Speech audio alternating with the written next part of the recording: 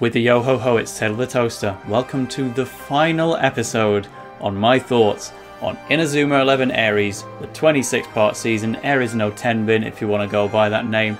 It's been a long journey to get here, and I've made it this far thanks to some very helpful people who've helped me with the editing, kept feeding their thoughts through on the series itself, and of course everyone who has watched up to this point. But it's time to bring it to a close and just say, what did we think of the final episode and the season as a whole? This one jumps straight into the action, no take it to the top, or at least not in the actual intro sequence anyway. We just go straight into some chats with Sonny and the Raimon team and Heath and the Lunar Prime team. We're going to finish this match. We get the second half entirely within this episode. The episode prior was just the first half, so separated quite nicely for once in comparison to a lot of the differences between first and second halves. But let's just see what happens. It's 2-2. Who's going to win it? And you know what? I'm going to jump ahead because I keep making these statements like who's going to win between Raimon and Lunar Prime, and I'm sure for most of you it would be, well, it's obvious, Raimon's going to win. It's Inazuma 11. They never let the protagonists lose. But here's the mindset I was in throughout this episode, right? I thought that I'd gotten spoiled on Aries all the way back in like 2018 while I was still waiting for the game. I was refusing to watch the show because I was waiting for the game to come out. And I just read like an offhand Discord message at one point, right? And I probably just misread it entirely. I don't even know if the season had finished airing when I read this. Maybe it was just a prediction that went wrong. But for one reason or another, I thought up here that all the way through the season I'd gotten a spoiler telling me that Raimon doesn't win this. And, well, I mean, maybe they don't, but yeah, I really did think that I wasn't like certain. It wasn't like a definitive thing. I knew there was a chance that I'd just got it wrong and that Raimon do win, but I had warmed myself up to the possibility of Raimon not winning this, and to be honest, I wanted it. There's so many sports anime and even not sports anime that actually conclude with the protagonist not necessarily winning the tournament, but they learn something from it. And Inazuma's never done this. The protagonists always prevail in this show, and I kind of thought that with this being the second Football Frontier, Raimon are the defending champions technically, and we knew we were getting an Orion season after this to take us into something else. This was a rare opportunity where actually Raimon didn't have to win this, and the season still could have had quite a nice effect. But will they? Think you can get where I'm coming from, but let's just get to the match against Lunar Prime. So if the previous match was surprising in that Raimon were kind of dictating the pace for the most part and generally winning just without being in the lead, but they were in the lead at one point, this one is now much more evenly matched. We're seeing all kinds of moves for the second time or third time, like Sparky Spin and Daruma Boomer. We do see something new from Dusk, our lovely goalkeeper, who opens this episode by saying to Heath, who's apologising to him, he just says, "Heath, you're still my hero," in that kind of voice as well. It's still got me here. Too attached to Dusk. I'm cheering for him with everything I've got. So he makes the stop with a move called Grabber Arm, or Casting Arm in its Japanese name, which is probably a little more descriptive. Yeah, he just turns into Miss Incredible or Mrs. Incredible. Just full-on Elastigirls his arm up. Wait, if I get it off screen, I've even got the red shirt on. So look, I am Dusk Grayling right now. My arm is actually like 3 meters long, and I've brought the ball back with me. It's not what you'd expect, because Lunar Prime, they've generally got this theme going on of regal and royal stuff, and the moon, everyone, like the same pattern appears in both Dusk's Lunar Eclipse and in Heath's Royal Lancer. But then this is just totally, oh, I'm Elastigirl now, here's the ball, yeah, and off you go, Daruma Boomer. You got through Lunar Eclipse, but not this time, so good. Let's rule out Fire Tornado 3 and see what more they can do to get in the lead, huh? Bit of a step down though, at least from a dub perspective though. Heath, as a midfielder, even though he's a forward, he brings out a midfielding move, and it's Skywalker in the dub, or Skywalk in Japanese. And this is actually a more familiar move than I had first noticed. So when I'm first watching this in the dub, I think, wow, that move's just Dance on Air from Chrono Stones. He hops into the air, just boink, boink, boink, we're walking in the air. And the rest of the Christmas song lyrics. Yeah, I was like, it's a bit unoriginal, but it felt just different enough to say maybe it's not the same move. So I did some Googling on the wiki and such, and realised, so this move's Japanese name is Skywalk, the Japanese name for Dance on Air is Skywalk. Wait a minute, this is the same move! Yeah, Ares doesn't tend to pull moves from Go, because obviously Go is canonically 10 years after the fact. They have obviously some parallel versions of stuff from the original trilogy, but this is the first time we'd seen Ares pull from Go. But maybe the dubbing team just weren't quite aware of that one. I just wonder who, like where the decisions come in. Have the Japanese team said, oh, it's still called Skywalk, but it's a different move, because they did change its element in Inazuma SD. It's gone from earth to fire. Or maybe it was just an error entirely on the dub's perspective. They were supposed to call it Dance on Air, but they didn't. Low-key, Skywalker is a better name than Dance on Air ever was. Nice little cheeky Star Wars reference while retaining the original name. But yeah, something's gone wrong somewhere. This is either meant to be the same move for both. You can't really pretend that they're two different ones. But anyway, Heath's got that, I guess, to get past Caesar, who tried his best for the last time this season. It's still more of an appearance than Nino Nango's gonna get. Still seeing some more repeats. I was saying in the last episode how I'd kind of forgotten that Royal Lancer even exists, but we're seeing it for the third time. It's about to break through Mermaid's Veil, but Elliot does a bit of a Sonny and just runs back to the defense to kick it away. That's good. Keep it up, Elliot. We want to see you involved in this match where you want to overthrow the main villains that have thwarted you all your life, and you know, you're kind of one of the most highly rated forwards in the entire season, so you can go for a shot at some point. We believe in you. This leads to the ball going over to Valentine, and he busts out a new move as well, but kind of an advancement of Cold Snap. But it really wouldn't feel right for me to say my feelings on Polar Pike, or Kuri no Yari. I'm not sure how he would say that properly, but this is a move that has been widely explained by a fellow inner tuber, Dragon Blaze. It is in a recent-ish video, and probably not recent-ish at the time of releasing this, because these take a while to edit. Oh, don't you know? But yeah, it's this move where Valentine just kind of repeatedly kicks the same frosted ball very slowly until eventually he decides with a back heel, now you can go, and spirals off, and it looks very cool. I never questioned it, but as soon as it was brought into attention, and this really is quite slow to get off the mark, isn't it? Couldn't forget anymore. Definitely recommend that video. I'll try and get that in the description. But it doesn't score. It is an actual long shot this time, but Lunar Eclipse is good enough to stop it. Big up the man Dusk. There is room for one more Royal Lancer. But then it's, yeah... Then it sets up into a counter drive for the second time in the season. I'm like, oh no, not again. Surely this time they'll at least stop it, right? And they do. But it takes... They're only able to stop it. Like Dusk, again, the best goalkeeper available in the whole season, possibly apart from maybe Mark. He's only able to stop counter drive from Sonny and Basil because two more defenders fell back to back him up. And again, it just reminds me, it's like, this is a long shot that starts from Sandra's goal. It couldn't be further away. And it's literally just take the opponent's shot head on, just wheel kick it together, and then pelt it across the field. It should be like, it should be slowing down the ball's path at most, let alone reversing it and then making it stronger and firing it at the opponent as one of the strongest shots in the game.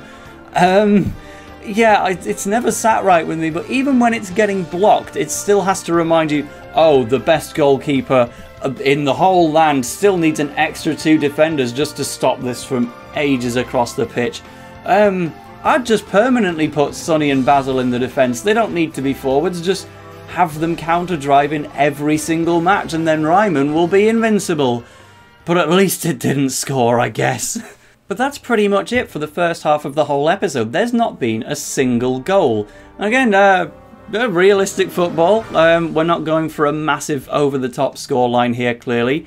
Not a single person has managed to sink one in, so, well, I guess it falls down to one particular person to finish this one off, huh? Yeah, all the camera shots are going on this guy. Let's pay attention to Adriano Donati. He gets a little flashback with his dad, and this is where we finally learn the origin of Fire Lemonade, as it were, just the thing that he yells whenever he goes for a shot, and it's meant to be quite funny in Japanese because it's based on Fire Tornado, and then Fire Lemonado is how they would say this in Japanese. It's similar enough where you can believe someone's saying it as a mistake. And that's actually what happens with Adriano's dad. He doesn't really watch football, but he's encouraging his son to leave the island and make it big with a special move overseas. And then he says, oh, you should learn that Fire Lemonado thingy. That'll do the business. And Adriano's like, oh, cool, what is it? And he's like, oh, we've got to explain this now. So at this point, even though it's been all season long thought of as just like a fake, a mistake Fire Tornado, I'm sure Adriano can see from Basil that yes, that's probably a different move, and even more so in the dub. You couldn't possibly confuse Tornado with Lemonade. I mean, if I did get a tornado of lemonade outside my house, then the San Pellegrino gods have shined upon me. I don't think it would be worth it, but they actually have a nice little dad-to-son chat about what the Fire Lemonade could possibly be. It's like, it's got the heat of a lemonade, which doesn't make any sense, but then it's gonna burst, and they're actually talking about it clearly very differently to Fire Tornado, and it gives you that little bit of excitement of, what if it did finally turn into a move? Surely it's going to, right? We are on the 26th episode now. And well, this is where we get the Take It to the Top music in the episode. So, yep, he's had some failed Fire Lemonades throughout the episode already, but he's gaining motivation. Injured Maxim from the bench is watching on saying, he's getting better at it though. And yep, it's time to just lob this at Dusk and see what happens. Fire Lemonade is finally ready to begin, and we've all been waiting for it. Everyone felt differently. Like, a lot of people found the joke quite grating throughout the season, whereas I just thought it was fine. It's not the funniest thing in the world, but again, as a Lemonade enthusiast, I really wanted to see a Lemonade-themed Inazuma 11 move. I was very excited by that prospect. And when he just kicks the ball and then the background turns kind of yellow and greenish with some bubbles, it's like, oh, this is actually more intense than I thought. I was eventually thinking, oh, maybe he'll just do a yellow Fire Tornado, but no, this is going to be something quite different. The kind of sad thing is we never get to see it properly in isolation, because this is the final episode when we're not actually going to see Fire Lemonade again after this. And even right now, it actually gets intercepted by Heath in the middle of it, and then he gets it back, and there's all different shots of characters being like, wow, amazing, Adriano's gonna do it. So it's like a full-on 2-minute version of the Fire Lemonade, and that's the only version we're ever gonna get. But it really does take you by surprise. We knew it was coming, but for the change in the background, the unique motions up into the air, and then yeah, it seems kind of basic when he's first launching it at Dusk. It's just a bit of a yellow spiral draw. Dusk catches it, and it seems like he's going to succeed. But then they call back to the burst, and he's like, "Rrrr!" And the ball just detonates into an explosion of yellow and green lemoniness. And it's like, oh, I love this. I want to watch a match where Fire Lemonade happens. Or drinking a lemonade of my own. It's not at all how I expected Fire Lemonade to look, but it's so much better. I fell for this move. So, celebratory time. This one's for you, Adriano. Congrats on your new move. It did score. Raimon have won the tournament now. 3-2, all thanks to your lemonade. Cheers, bud.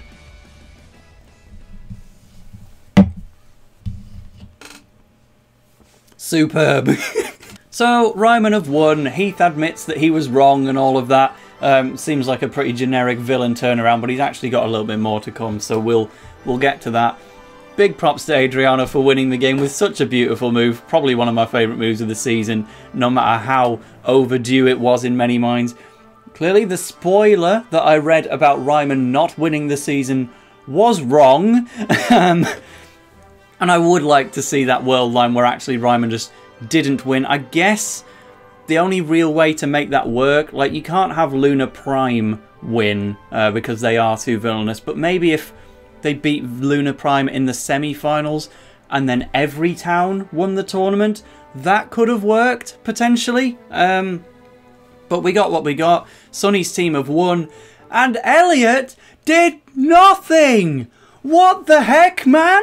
If there's any one reason why we probably needed this to be a 3-parter instead of 2, all Elliot did was barge into Heath, give him a brain attack. His single biggest contribution was blocking a shot that was breaking past Sandra to go in the goal. That does count as something that he did, but he didn't even take a shot. Not even a shot that gets blocked. Just, he didn't even attempt to score. And it's like, they transferred Elliot from one school to another entirely just to get him into this match. And then he didn't take a shot. He's the demon on the pitch. He's doing it for Faith. She's told him to play honestly, and he's like, that's not my style. I'm the demon on the pitch. And then the demon in the pitch did diddly squat in this episode. The man did almost nothing, and it's kind of hilarious as an oversight. It's like they just forgot to give him a moment to try.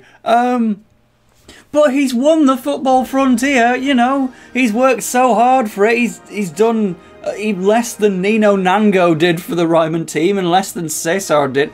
I guess that goal stop probably exceeds Cesar's one midfielding moment. But that's it. Enjoy your trophy. You can probably go back to Polestar Academy now, because Aka Reese will be missing you. Yeah, he didn't get any more lines in this season, and that's sad. But the match is over. Raimon have won the tournament, but the episode is not over yet, because remember how this season has a villain? Yeah, we've got to deal with him real quick. But instead, I just want to use it as an opportunity to kind of thank the Aries season for not overdoing it with the villain. Like, you can't not have a villain in a season, I guess. Like, obviously, Ray Dark was your main threat of Inazuma 1. He wasn't that involved with the story. I appreciated that. Then Inazuma 2 is based entirely around its villain scheme, so that's important. Same with Chrono Stones. That story would not work if it was not about its villains, so we give that the pass. Inazuma 3, it only has a bit of the story where it's about the villain, and that's probably the low light of the season. You could definitely skip that part in comparison to the rest. But at least it is just boxed into one corner. Then you've got Go, which I felt kind of suffered from a little bit too much emphasis on the villainous aspect. I would have liked some more teams that you could just play freely against. Go Galaxy we'll talk about in the future. But Aries, it's got a villain, and you are just not obliged to care about him. He appears sometimes. It just about ties the story together, but it doesn't outstay its welcome. And now here, his resolution is just, oh, Heath was actually keeping his brain tumour untreated the whole time so that he could use it as a way to take down the Scales of Aries. That's also why he was talking to Faith, so big up the little rabbit owner. Yeah, so he was being a good guy the whole time. He still made some missteps, like he definitely still Omega Maelstromed Polestar Academy unnecessarily, and also did still full-on Omega Maelstrom the Raimon team in this match. We don't forget that, Heath, but we'll look past it, we'll forgive, because he has actually shut this villain down by keeping all the data that he'd need, and then Elliot busts in, blasts a football at this dodgy looking snake dude, and that's it. He's gone. We don't have to think about him ever again. I appreciate that. This has just been a really light-hearted and fun season, and It had a villain for the sake of it, but we just didn't need to pay too much attention to that, and that's good. Suppose we should also clear up the whole Elliot brain thing. He has a chat with Regina outside the hospital. Dusk isn't listening. It's a shame he's missed out. It seemed like it was going to be about him for a sec because Regina was all upset talking to Heath, and then he's like, I think you've got the wrong impression. I'm like, oh, is this where we get the revelation? But no, it's about his health. He's getting an operation soon. So yeah, good for him. He will not be perishing at the end of this season. I don't think we expected he would, but I guess that's worthy of mention. And then Elliot also just meets up with Faith, so goes for a walk down the street with Rabbit, Bunny. Yeah, it's teddy bears, isn't it? She's not even about rabbits. That's Bunny. This is just the most convenient teddy bear I have. I have somewhat overwritten the canon of Inazuma here with my own self-projection of Score Bunny, but at the end of the day, Faith is never going to appear in Inazuma 11 again, so I guess that's it, just for Teddy Girl. Yeah, Elliot can have this nice, fulfilling friendship with his childhood friend entirely off-screen because she's never coming back. Thanks for that one, guys. So all's forgiven with the three out of Sonny, Elliot and Heath. They're all friends now. They have a nice little farewell scene on the tower. And finally the season ends with a little mention of what might be happening in the next season. A certain national team has had its members picked. The dub decides to call them the Inazuma 11 rather than the Inazuma National. I do wonder if they would have stuck to that had we got a dub of Inazuma 11 Orion. But we didn't, and that's quite a shame. It's out there if you want to watch it. I'm not even sure if I will be covering it in this form. This was a bit of a project, and Orion would be even more of a project, I'll tell you that for sure. Well, let's see if it can uphold the whole you don't have to care about the villains thing that much. Spoilers, well. Well, but we are here not to talk about Orion, but to talk about Ares. And it's over now. And I really liked it. I think the whole thing I've been saying about the villain is one major aspect of why I can get behind it. It's just back to basics fun. Inazuma kind of deserved back to basics because it's not really had that since the first season. The first, I guess season 3 was relatively normal, but like we've come off the back of Go 1 being a supposed return to the football frontier, and then it had Fifth Sector and Spirits, and then Chronostones had time traveling and Mixie Max, and then Galaxy was somehow less out there but still extremely out there. Inazuma deserved just a normal season with a new team to just take the football forward. One of my biggest compliments for Ares is how the actual football is better than it's ever been. Like the thing I mentioned before with getting the first goal on Dusk with 5 different steps just to deceive him and get a regular goal, and with Trevor, we've had more regular goals in this season than in any other season of the show. And there's been so many deceptions, so many actual passes based on real world techniques. The football itself has been a treat, and so have all the teams along the way. I've loved the football ambassador scheme, I've loved the choices of who we actually played against, and following this natural-ish advancement of the Raimon team. They had some that were a bit too much, like Counter Drive and Polar Bear number 2 and maybe Meteor Attack. But then we've had so many highlights. So to close off this review of not just the episode, the closing episode is just good. Like straight up, it does everything that it sets out to do without feeling like it's dragged out or missing anything. Maybe the previous episode was missing something, but this was just straight up good. But to talk about the season as a whole, let's just list off some favourites and then we'll say goodbye. So favourite characters then. I set out at the start of the season that it was going to be Kiko Calavento. Did he keep that by the end? Kind of, but only because I was forcibly keeping him up there. He didn't necessarily deserve it, but he is still one of my favourites. I would say that Sandra probably took that title in the end, and I actually really grew to appreciate Sonny. And then Adriano finally got his Fire Lemonade, so although he couldn't be enjoyed to the fullest throughout this season, he certainly can be from this point on. There will be more episodes of Inazuma to come. Obviously, anyone to do with Alea Academy is a returning character, but the new Xavier as well. Appreciate that. Love the additions to the new Zeus. But I guess my favourite brand new character would of course be Reese from Polestar Academy. He didn't get to do that much in the second half of the season, but again, it's like he's not done forever, so I certainly didn't establish him as a favourite character off the back of Ares. It took longer than that, but he is, I can certainly say, definitely my number one. Apart from the real winners, Aurelia and Mr. Yi. Well, alright, I guess I like Reese more than Aurelia, I think, but not like yet. Off the back of Ares, my two faves, Aurelia and Mr. Yi, they made this a delight to watch, and I'm so grateful for every moment we got from them. We didn't even get anything from them in this final. Like, Mr. Yi didn't give a single instruction because Raimon are meant to learn from their own and play with their hearts, but again, he'll be back. Favourite match, I would say, is the Alea Academy one. It's the one I was looking forward to, and it did not disappoint at all. But I want to give an extra mention to the match that did not contain Raimon whatsoever. Polestar versus Kirkwood. That was a real highlight of the season, and I wish Inazuma got the chance to do that more often. Matches not featuring Raimon where you can't tell who's going to win. Yes, please. Favourite of the new moves? The Detonator is certainly up there. The Explosion! And Cosmic Blaster, the two-person version, well up there.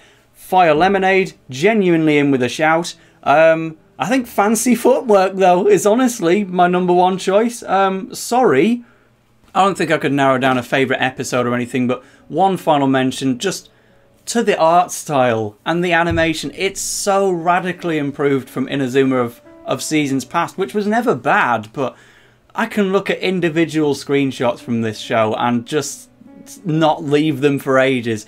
It really does look splendid. It's so 2018 onwards, and I just want to give a big thanks to everyone who put the season together. I'm not sure any of them would be watching this, but this really was good, and I don't think Ares is going to be anyone's favourite season necessarily. It's the shortest season in Inazuma history, tied with the original season. It's not meant to excel in any particular area. It is a return to basics, but I'd say it's at least in the middle for me.